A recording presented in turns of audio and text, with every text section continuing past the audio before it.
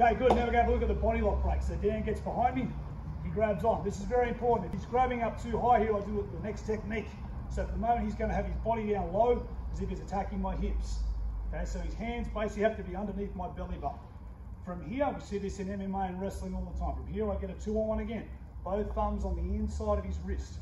Okay, so 2 hands on 1. From this position, I stagger my legs and make sure that I don't have my feet out like this where he can just pull me straight to the ground. So stagger your legs to have good base. Now, if I can't extend my arms because he's got such a strong grip, I keep him as straight as I can, but I push my shoulders back. It helps to extend my arms out of his arm, it weakens his grip, and now I walk my hips away and break the grip to escape.